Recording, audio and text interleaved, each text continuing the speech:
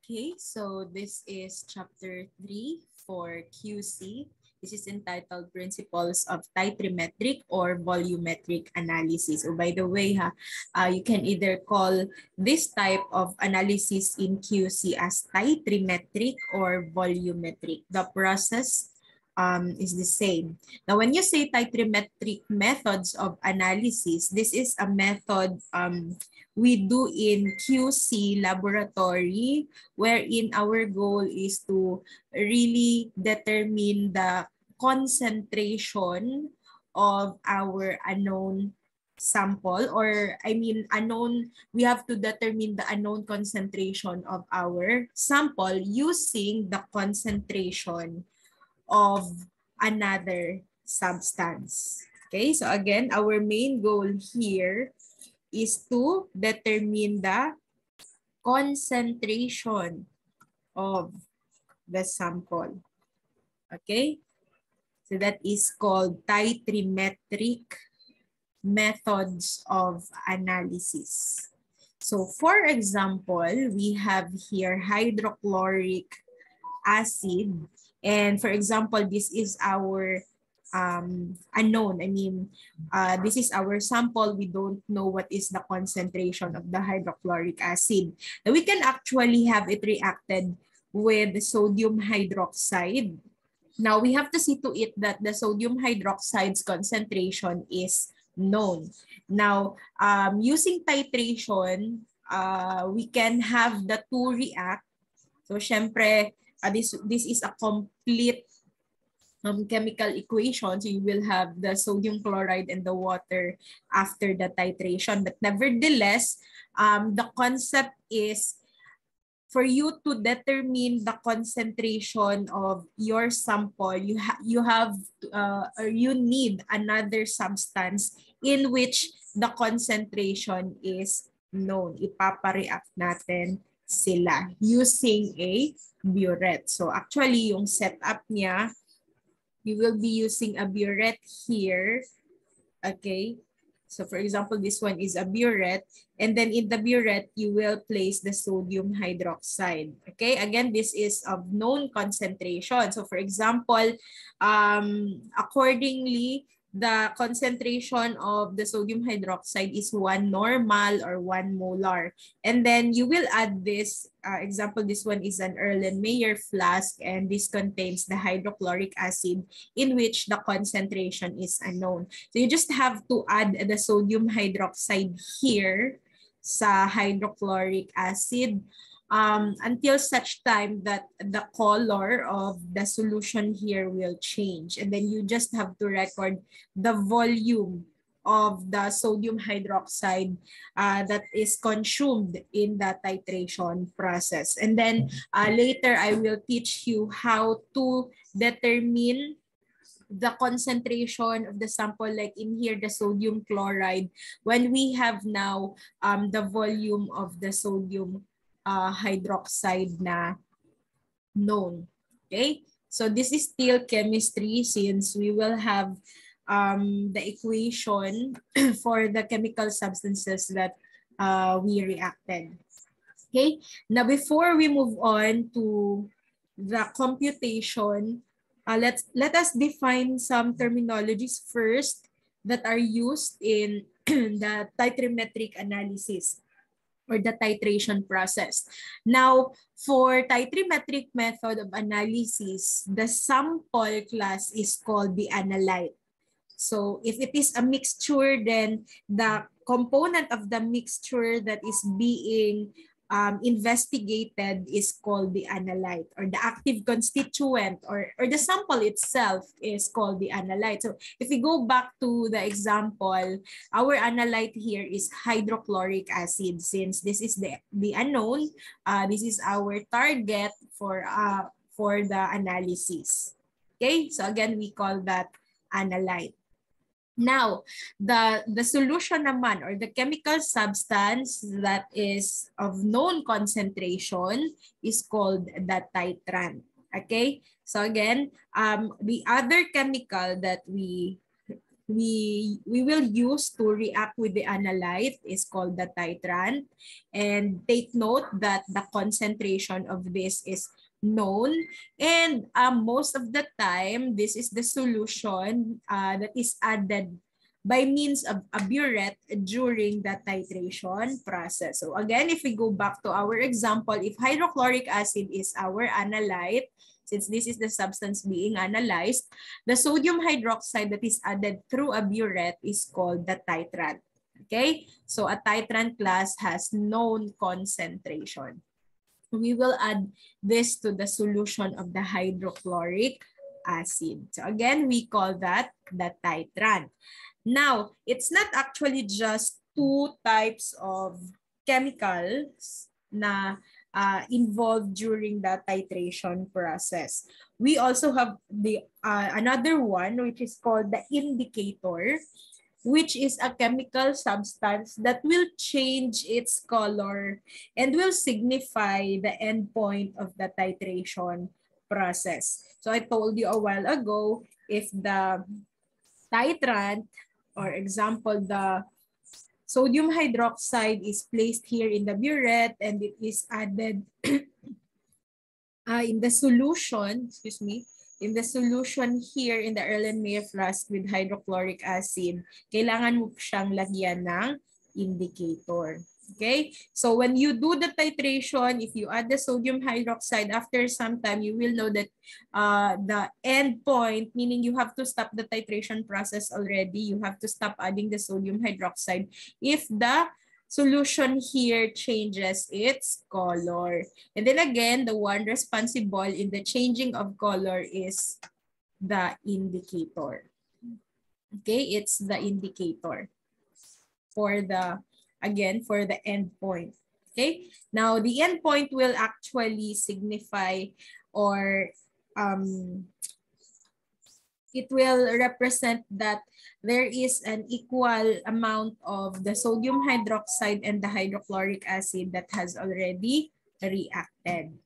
Okay, that's again called the indicator. So most of our indicators here are acid-base indicators, meaning they will change color if there is a change in the pH. So remember, our example is hydrochloric acid, which is an acid. So definitely it's acidic. And then if you add the sodium hydroxide, there will be a neutralization reaction. And kapag masobrahan konti yung sodium hydroxide that is added in the hydrochloric acid, then there will be a change in the pH of the hydrochloric acid. And this indicator again will change its color if there is a change in the pH. Okay, that's how you know the endpoint. Now, in the titration process, we have the so-called stoichiometric point or the equivalence point. Again, we call it stoichiometric point or the equivalent point. However, this is just theoretical, meaning we cannot really see it with our naked eyes. We cannot observe it during the process. It's just a theoretical point that represents that during the titration process, equal amount of the analyte and titrant have reacted already. Okay, again, equivalence point or stoichiometric point yung tawag dyan. However, in the titration, what we really see or what we can really observe is the endpoint. Meaning, the endpoint means that you have to stop the titration process. You should not add any more titrant in the analyte, because there was already a change in color. And that is again because of the presence of the indicator. Sa stoichiometric point kasi we don't really have something that can measure whether equal na yung amount ng titrant and ng analyte yung nag-react. So kaya hanggang theory lang siya. Theoretical point siya. But what we really see now in the titration process is when the indicator changes its color. Okay? Mag-change siya kasi nag-change yung pH. Kasi most of the time, we do volumetric analysis for the concentration, determination of the concentration of either acid or a base. So kapag ka ganon, although hindi naman siya exactly na equal amount of the substance have reacted already, but nonetheless, it can still represent the end of the titration process. We can assume that, we can assume na equal na si titrant and si reactant kasi nag-change na ang kanyang pH. Yun yung importance ng endpoint. And during the titration process, we cannot really see the endpoint if nakalimutan nating idagdag si indicator doon sa ating analyte. Okay? So when you say volumetric solutions, these are standard solutions. And these are solutions of known concentration in the process of titration. So this is the other name actually of our titrant. Again, titrant can be also called as volumetric solutions or standard solutions. They have known strength or they have known concentration. Now, our indicators naman are called test solutions. Okay? So again, our indicators can be called test solutions. Again, we add them in our analyte for us to see the endpoint of the titration process. They cause the change in color if there is already a change in the pH of the solution due to the reaction of the analyte and the titrant. Okay?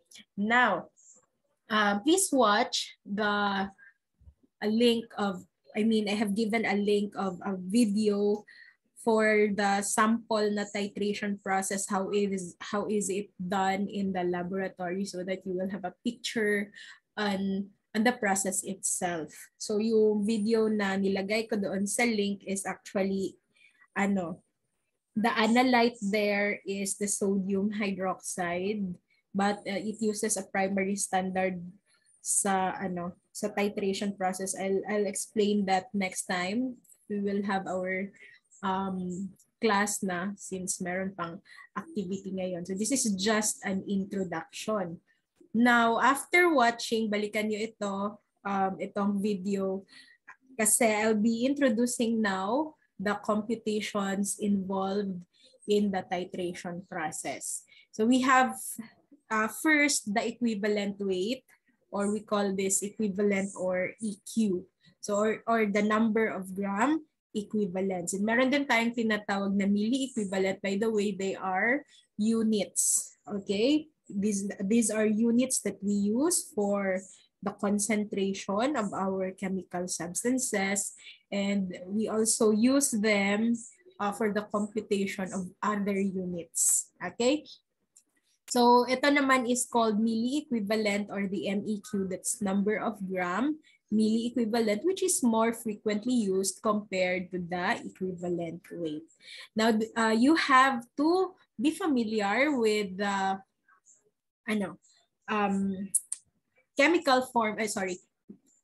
formula in the computation of the equivalent weight and the equivalent weight. So for the equivalent weight class, you have here molecular weight divided by F.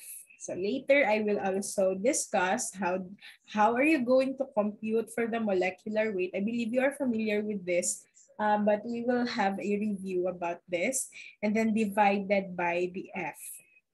I will also teach you how to identify the F later. Now, the difference between the EQ and the MEQ weight is this one. For the milli-equivalent weight, excuse me, this is molecular weight divided by F times 1,000. Okay, that's again F times 1,000. That's for the milli-equivalent weight. Now, before we'll have a sample computation, let me first discuss how are we going to identify the F in the computation. Now, the F is dependent on what substance are we investigating or are we analyzing.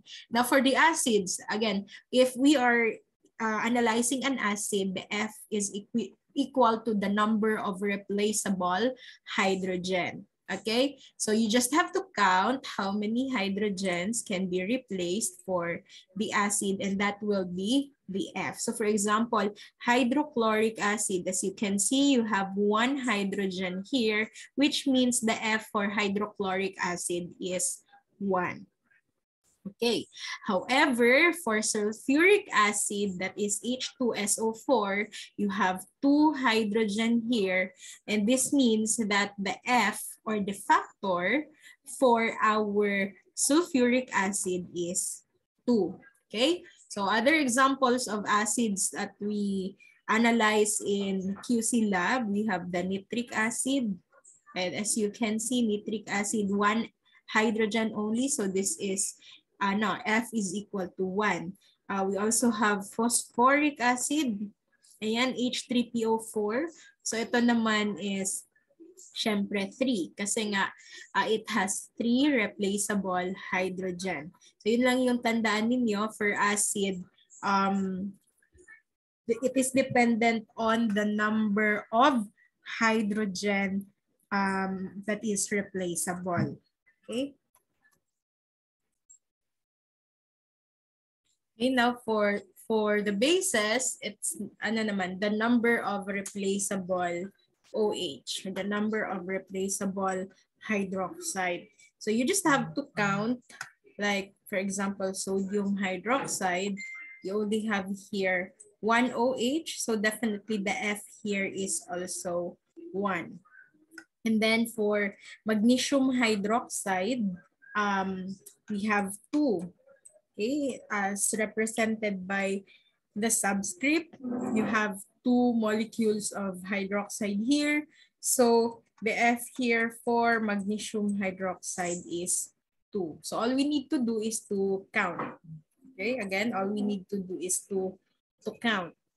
Like another example, you have aluminum hydroxide. So for aluminum hydroxide, syempre the F here is 3. So actually, it's very important for you to have a review on how to make the chemical formula of our chemical substances, especially inorganic substances, para alam nyo din kung ilan yung F. Kasi for example, ang ibibigay ko lang sa inyo is calcium hydroxide. Now, you know that the F for bases is dependent on the number of replaceable hydrogen. Or sorry, hydroxide, I mean, or the OH. But if you have forgotten how to make the chemical formula for this, we have a problem on that. So again, please review how are we going to make the chemical formula. So for calcium hydroxide, this is CaOH2. And that means that the F here is also 2 since we have 2 hydroxides for the calcium hydroxide. Now next, we have the salts. So for the salts, this will be for the total positive or negative charges. Take note that it's or and it's not and, which means we don't add the 2. It's either the total positive or the total negative. But please take note that when you say a compound, equal talaga yan siya. The total number of positive and negative charges are actually equal. So you don't need to be confused here. Now, during your first year, I think I have taught you how to determine the charges of our substances. So if you have your periodic table there, which is, I suggest that please do not be dependent on that kasi you are not permitted to use a periodic table during the board exam. So if by now you have to be familiar with the arrangement of the elements in the periodic table. So I think I taught you that the group where they belong in the periodic table is, I will represent their charges. So for example, the first group here, you can see, you can check in your periodic table, Halina, Chirobis, Cesium, and Francium. They belong to group 1A and thus their charge is positive 1. And then itong sa 2 naman, Bemag, Cerbara, and so on, positive 2. For the boron group, boron pababa, that's positive 3. For carbon, it can be positive 4 or negative 4, but we seldom use carbon here since it's organic, and I think it's the reason why we have split inorganic and organic. Carbon behaves differently from all the other elements. But nevertheless, just know that the carbon can either be positive 4 or negative 4 depending on the compound. And then nitrogen, balik ka sa 3, pero this time this will be negative. Oxygen also, negative 2. Pababa yan siya ha. And then fluorine, negative 1. Pababa. Fluorine, chlorine, bromine, iodine, and so on. And we don't really have a charge for our noble gases. They are called noble gases because they have completed the octet rule. They are stable. They don't really react with other elements to form compounds. Now, the elements here at the center are the so-called transition metals, and most of them have the charge of positive 2, but with a few exceptions. Kasi we have elements that have 2 oxidation states or more. And let me just have a review on the exceptions here. The first one is the silver. Instead of positive 2, positive 1 lang si silver. Si gold, pwede siyang positive 1, pwede din siyang positive 3. What else? Si copper can be positive 1 or positive 2. Si iron naman can be positive 2 or positive 3. What else? Si mercury can also be positive 1 or positive 2. Tin also, though si tin is somewhere here, hindi talaga siya transition metal, but tin can be positive 2 or positive 4. That is also true for lead. Can be positive 2 or positive 4. So you can see that in their names, like when I write iron 2 sulfate. So the 2 here represents the charge of the iron, na it's positive 2 and it's not positive 3. This is the systematic name, but if I use the common name, it will be the use of the ending OUS and IC.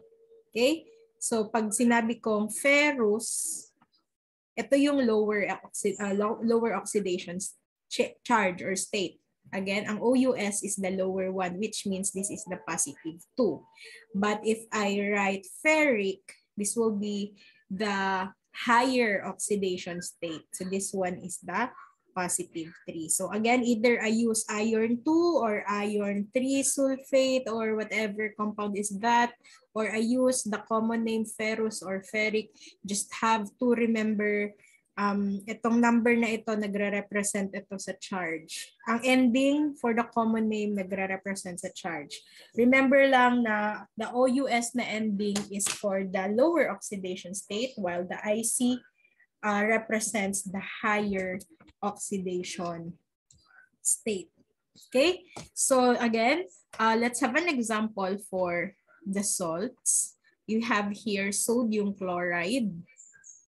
So si sodium chloride class, if you look at the periodic table, sodium belongs to the group 1. So this is positive 1 and chloride is negative 1. Nasa group 7A yan siya. So this is a total of 0.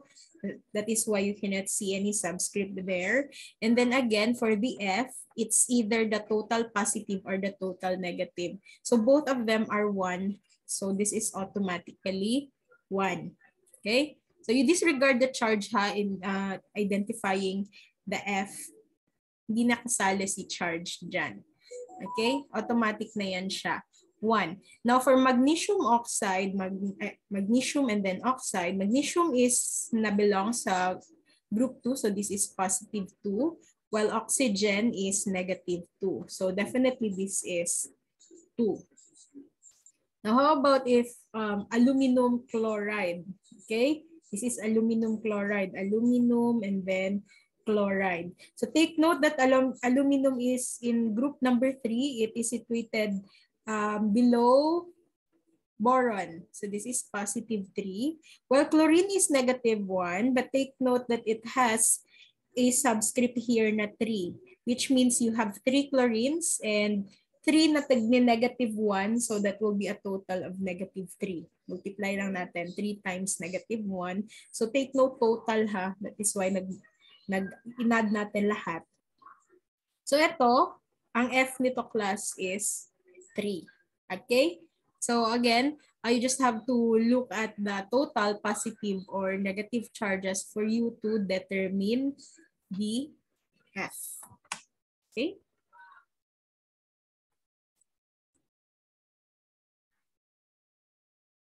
Okay, so now let's have a sample computation for the MEQ and the EQ weight. Okay, so let us start with, let me just have a blank here, blank slide for the computation.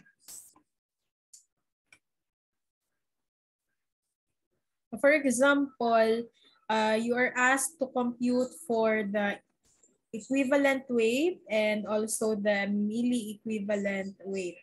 Sorry, let me check this. MEQ weight. Example number 1, you have the sodium chloride. We will be computing for the EQ weight and the MEQ weight of NaCl. So remember our formula for equivalent weight. This is molecular weight divided by F. Okay. Now, we have to compute first for the molecular weight before we can move on with the process. And then remember how we're going to compute for the molecular weight. You just have to list down all the elements present in the compound. Identify the number of atoms. So in this case, you have 1 sodium, 1 chlorine. And then let's multiply each of them to their respective atomic weights. Now for us to be uniform, kindly round off the atomic weights to the nearest whole number. Again, round off the atomic weights to the nearest whole number. So this is 23. This is 35. So the molecular weight for our sodium chloride is 58. 58 grams per mole. So this is our unit for the molecular weight, grams per mole. So we can now proceed with the computation. Equivalent weight is equal to 58 grams per mole times the F. So sodium chloride is a salt. So to determine the F, you have to look at the charge, either the positive or the negative. So remember, sodium is positive 1, chlorine is negative 1. So definitely the F here is equal to 1. By the way, class, may unit tayo for the F. This is equivalent per mole. Okay, this is equivalent per mole. So we can cancel the mole and we will be left with grams per equivalent. So EQ weight, 58 divided by 1 is 58. This time the unit will be grams per equivalent. So this is the answer for the equivalent weight of sodium chloride. Okay, now moving on, let's have the MEQ weight. MEQ weight is molecular weight divided by F times 1,000. So the only difference here is we will multiply the F to 1,000 to make it milli equivalent. So the same thing, we will be using the same molecular weight because we have the same sample here, sodium chloride. So this is still 58 grams per mole. However, for the F class, we will be using still 1, pero i-multiply natin siya sa 1,000 and then the unit will become MEQ per mole. Okay, this will be the unit of the F now for the milli equivalent weight. So just like with the equivalent weight, let's cancel the mole. And then let's divide. This becomes 58 grams divided by 1,000 MEQ. So 58 divided by 1,000 is 0.058 grams per MEQ. So this is now the answer for the milli equivalent weight. Okay, that's how simple the computation is. Please again review with the process of getting the molecular weight and be familiar on how to get the F. So for another example, let's have number 2. Example plus sulfuric acid. We are going to compute for the EQ and the MEQ weight. So let's start with the equivalent weight. This is molecular weight again divided by F. But we need to compute first for the molecular weight of our sulfuric acid. Again, you just have to list down all the elements. So you have hydrogen, sulfur, and oxygen. And then identify how many atoms are present for each element. So we have 2 here for hydrogen. For sulfur, we have 1. And for oxygen, we have 4. And then let's multiply each of them to their respective atomic weights that are rounded off to the nearest whole number. So this is 1. And then this is 32. Kindly check with your periodic table. And then this is 16. Okay, so 16 times 4 is 64. Okay, so 2 plus 32 plus 64 is 98. Take note of the unit, grams per mole. So we have now 98 grams per mole divided by the F. Now this is sulfuric acid. This is an acid.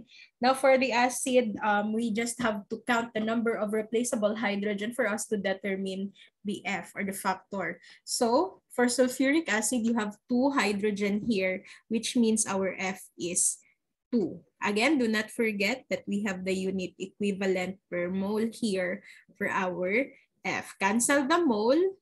And then you will be left with grams per equivalent. So 98 divided by 2 is 49 grams per equivalent. So this is now the equivalent weight of our sulfuric acid. So sa isang equivalent class, you will have 49 grams. Okay? Now, for the MEQ weight, that's the same thing. Molecular weight, but this time F times 1,000. So we will use the same molecular weight, 98 grams per mole, divided by F. Again, our F is 2 times 1,000. And then again, our unit becomes MEQ per mole. Okay, so you cancel mole. And then this is 98 grams over 2,000 MEQ. And then let's simplify. 98 divided by 2,000 is 0.049. Take note of the unit, grams per MEQ. Okay? So that's how we compute for the equivalent and the milli equivalent weights. So for bases, you just have to again count the number of hydroxides or the OH for you to determine the F. Nevertheless, the process of the computation will still be the same. Okay, now we will have additional activity, or this will be an assignment na lang for you to practice. Okay, show your solution in a clean sheet of paper, any paper though, as long as it's clean and I can easily identify your answers. You have to box your final answer, ha? Okay. So we have here compute for both the equivalent weight and the milli equivalent weights of the following. So number 1, you have aluminum oxide. I will really give you the name so that you can practice again making the chemical formula for these substances. And then let's have the lead 2 hydroxide. Then number 3, let's have the, let me think first. Phosphoric acid. Then number 4, let's have the magnesium bromide. And then number 5, let's have the mercuric chloride. Okay, so this will be passed before Wednesday next week. We will continue with the discussion next week also.